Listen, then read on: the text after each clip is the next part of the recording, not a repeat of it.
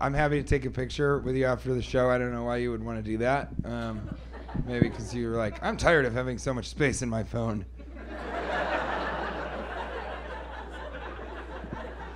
But I always say this, and I mean, it doesn't really apply here, but I've just found that you need to practice taking the picture.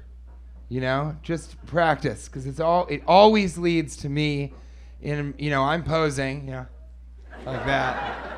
And it's usually the girl and her boyfriend is taking the picture, and she gets into that position that all women get into. You know how you have one, you just have one.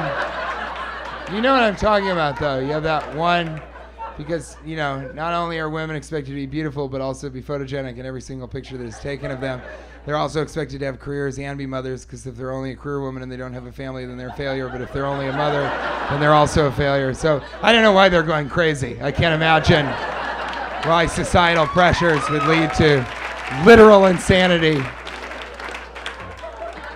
But it's always,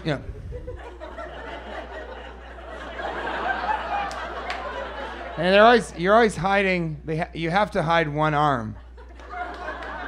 I know some women are laughing, and I'm sad because you don't need to do that. Have you ever taken a picture and a girl's like, "Oh no, take it again. My arm looked fat."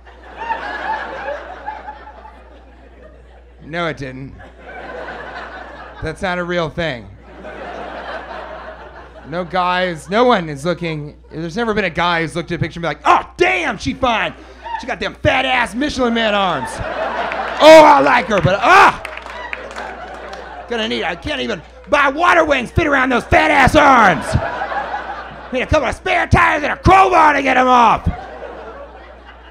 But it's always the boyfriend taking the picture with her phone. She's like,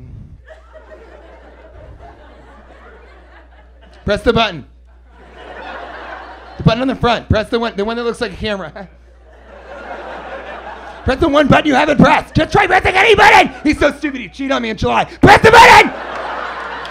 And it's just me like.